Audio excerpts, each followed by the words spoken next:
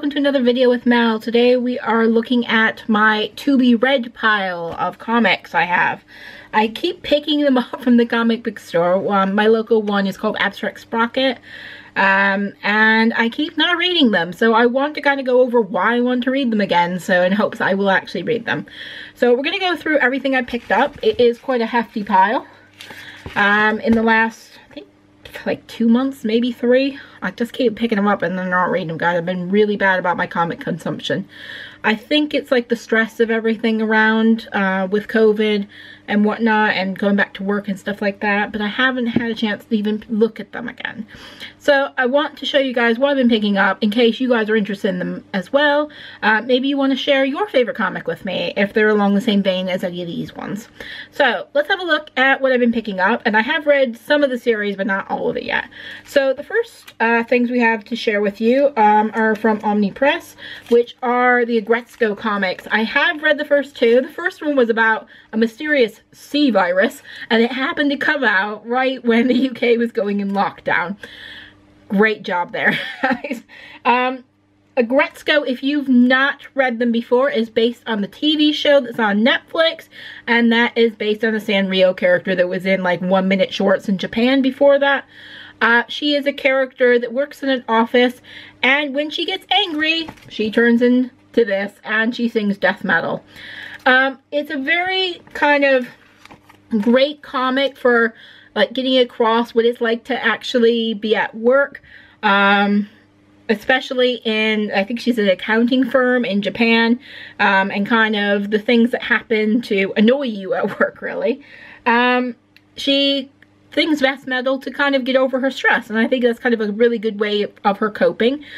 She always takes a little bit too much on her plate, but there's some really great characters in Gretzko as well. There's a guy that really likes her called Haida. He's really great in there. There's Finnica. She's a fox that is friends with Gretzko, and she always has like the best lines. Literally, she's the best one in it. But yeah, the comics do really follow the same vein as the TV show. So if you like the TV show, you'll probably love the comic. I think it is a limited series, though. I don't think it's going on for long periods. But it's really great to see that in comic form. And I have been really liking them. They have been the same kind of tone as the TV show. So if you like the TV show, definitely check out the comics. And if you haven't watched like the 1-minute Gretzko shorts that were played in Japan, like between commercials, do look on YouTube because you can find lots of them with the translation with them into English. So if you don't speak Japanese, you can still watch them, and most of them are kind of self-explanatory with even just in Japanese, so it's worth a watch. Some of it is very similar to the first season of the show on Netflix, but most of it is very different.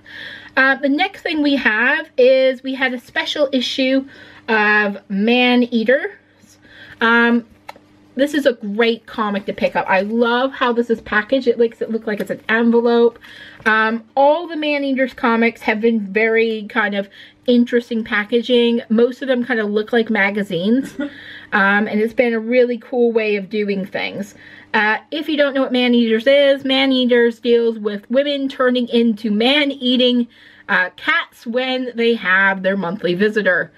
If you don't know what that is, I'm not going to explain it to you. But it's a great kind of comic about women's issues and about ways women are treated. It also looks at ways of how men are not able to be feminine at all in society. It's a really great comic. I really enjoy it. It's definitely worth checking out. I'm trying to remember who publishes this one. Oh, it's Image. I thought it was Image. But definitely check this out. They've done some special issues as well. I think the series is done now, but you should be able to get it in a trade paperback, and I really do recommend it. Most of the comic covers for it were very interesting kind of things, so do check them out. They're really cool looking comics.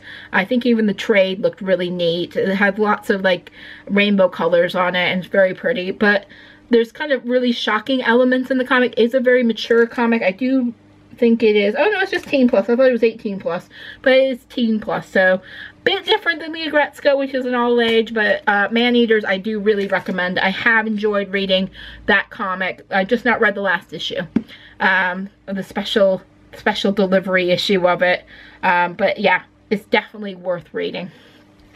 The next thing I've been very interested in reading, and I haven't read the full comic yet, but I did read the Free Comic Book Day issue of it, and I loved it. This is the main reason I went down my comic shop with the quarantine to get this free comic. I was so desperate to get it because I love Kimberly from the Power Rangers. I loved when they did the issue of Pink, the Power Ranger comic just about Kimberly after she was in the Power Rangers and where she had to form her own Ranger team at last minute. And this is about the Ranger Slayer, the road to the Ranger Slayer. And Kimberly is the Ranger Slayer.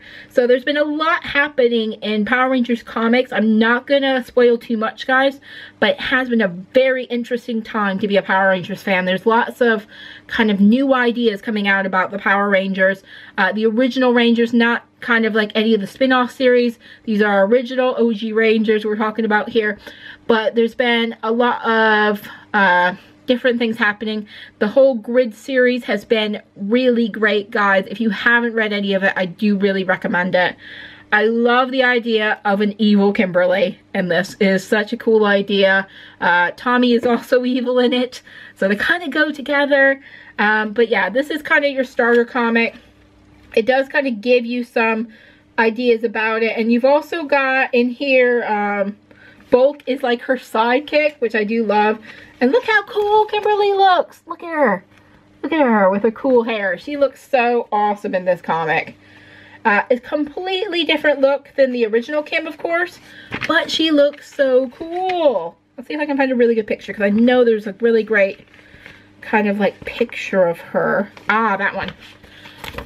Look at how cool Kimberly looks, guys. Look at her. She's amazing looking in that. Completely different than the 90s Power Rangers were used to, but I like a new take on it. So this is Ranger Slayer #1. My comic book store had a really cool holographic cover. Was a little bit more expensive, but look how amazing it is. It's her helmet. Oh, it's so cool. It's hard to come up on camera though, guys. But yeah, it's pink holographic material. And this is Ranger Slayer #1. You can see on the back kind of a more standard cover there. But yeah, it's by Boom Comics if you guys aren't sure where to find the Power Rangers one. We've also got, this is kind of like following on, this is like a side series to what's going on in my universe with Power Rangers. As you can see, we've got Aisha and Adam as part of the team, and Rocky's part of the team now. But we have Enemy of My Enemy. And we got an advertisement for Ranger Slayer on there. Look how cool she looks. I love her outfit. And this fact that like she's taking down people with her bow and arrow. That is supposed to be Trini. Doesn't she look cool? And that is meant to be Zach, I believe. I believe that's Zach, because Zach was in the series. That might not be Zach actually, but that's definitely Trini. She's part of the Ranger Slayer comic, and she is really cool in it. Okay, the next thing I have is a couple issues of Wicked Things. This is by John Allison. He did Giant Days, and this is a spin-off series of one of the characters that was featured in Giant Days. I've not read very many of these. I only read the first issue, so I don't know kind of where this is headed, but it seems like a great comic, and I do love John Allison's work, so please do check it out if you have the opportunity. Next one, I'm really disappointed I haven't read this yet, because I definitely picked it up for a reason. That is Negan Lives. Oh, so we got this as kind of, I think it was like Image Comics was kind of thinking about how hard hit everybody has been in like the situation with the pandemic and the lockdown, and also the end of Walking Dead. You don't think it makes a difference to comic book stores, but it did. It's like one of those comics that everybody always came in each week to get, and without that on the shelves, it made it a lot harder for small businesses to kind of survive, really. So they did, I think this is going to be a one-off as far as I know, Negan Lives by Robert Kirkman. I have not read it yet. I need to read it.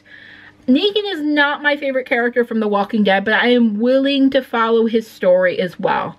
You guys know, like, my favorite character, probably from the comic, is probably Michonne, because we don't have Carol in the comic. She's been dead for years and years, and you don't have Daryl either, but I do like Michonne's story in the comics. I think it's a very interesting story.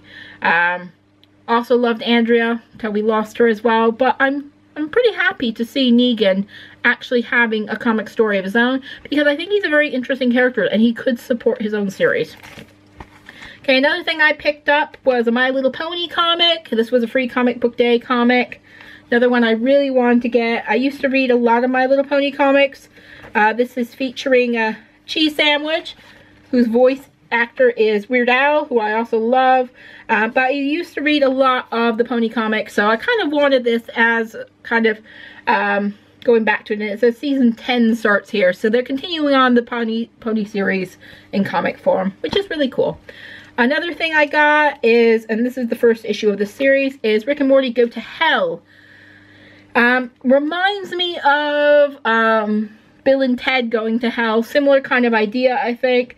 But I've really enjoyed the Rick and Morty comics I've read.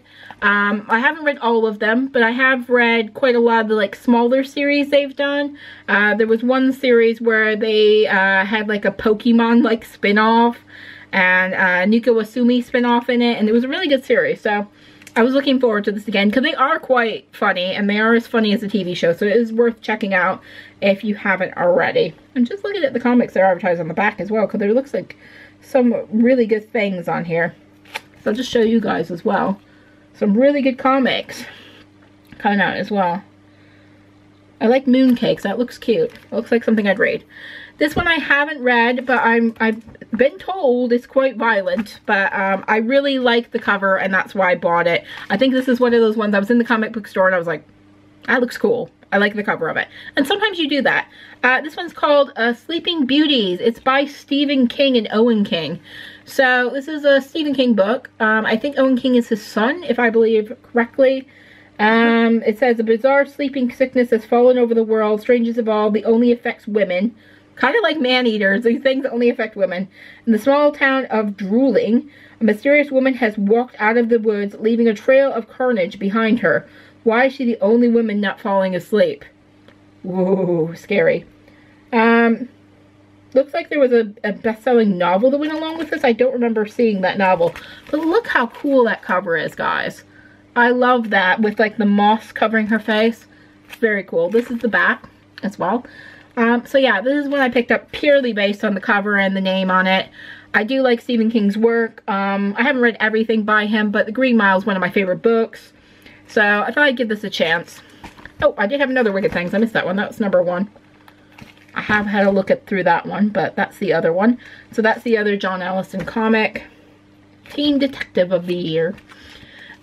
Another one I've really been interested in, I've only read like the first couple issues of it, and this is kind of like a spin-off series from the first one, is Glow. The Gorgeous Ladies of Wrestling. I love the Netflix show. It is really great. So I was really happy to see it come in comic form. It is just as fun as it is on the show. We got pretty much the same. Is it the same? Oh, it is different issues. Yeah, so why do they have the same on the back? Oh, it's literally like the same blurb on the back. How boring is that? You would think they do different ones. So this is the blurb on the back. It's exactly the same on both of them. Women of Glow are preparing for all new sort of foe, a news anchor. They all learn the art of promo to convince the media that Glow isn't a bad influence on children. Much bigger problem. A runaway who's been living in the ring. That's probably Mark Maron's daughter in it. Definitely check out Glow and definitely check out the comic series. I really love these covers. I think they were done. Trying to remember the name of the comic artist that had very similar covers to this that I also bought not too long ago. It will probably come to me. I'm looking down at the name, but I don't recognize it. So those are the names of the people that made it, but I don't recognize their name. I can't remember the name of the comic. But there's one that looks very similar. It's got similar colors to this. Yeah.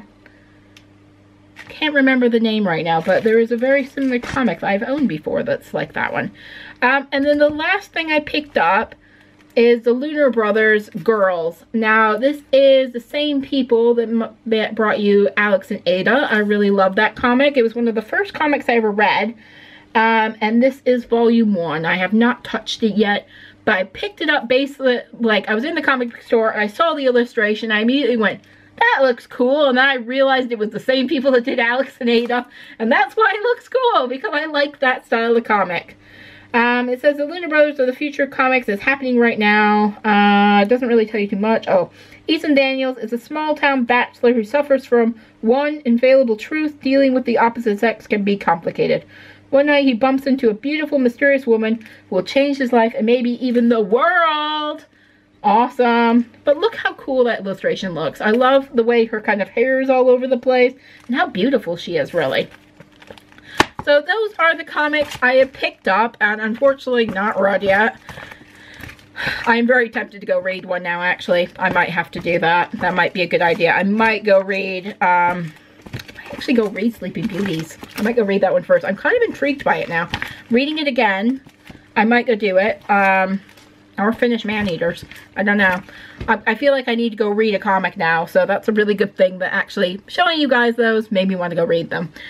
So what comics have you guys been reading? What are you interested in right now? The problem for me is a lot of the series I was kind of really into and enjoyed finished. So I don't have as many comics to go to the comic book store for anymore. Walking Dead came to an end. I miss it greatly. Squirrel Girl came to an end. I miss it greatly. And it means that I don't have as much reason to go to the comic book store as often. I am still into some things, like Power Rangers. I do enjoy that comic, and Gretzko's a continuing series, and I think Glow is continuing at the moment as well. They've been around for a few months now, so I think that will probably continue onwards, but I don't have that kind of comic series that I absolutely have to go to the shop for every month. There's no kind of Walking Dead or Squirrel Girl that I'm like dying to find out what's about to happen to them. Just isn't. And I don't know, I think the comic market's changing a lot. I'm reading a lot more Omnipress. I used to read a lot more Marvel. I can't really find any Marvel books I'm interested in at the moment, and that's too bad. I think they're missing out on a big audience at the moment that enjoys just kind of a laid back, more kind of relaxed kind of comic, and they're not doing those anymore. It's just too bad, really. But thanks for watching, guys. I hope you enjoyed the video. Please subscribe to my channel if you haven't already. And I hope you are having a really great October and the lead up to Halloween. This is my favorite month of the year. Get spooky, guys, and have fun. Bye.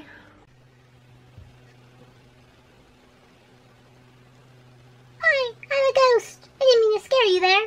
I just wanted to tell you about a book I really like called Becoming Death that you might want to check out if you love spooky things around Halloween just like me.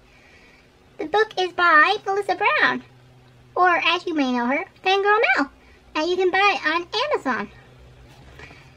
It's a book. Oh my god. It's a book. Becoming Death by Melissa Brown. You can find it on Amazon. It's about Grim Reapers. Wow! Those are really scary, don't you think? So you find out what happens when your whole family are Grim Reapers, and you gotta become one as well. Sounds spooky to me. Might be something you might enjoy this Halloween season. Don't be too scared, like me. I'm always scared of everything.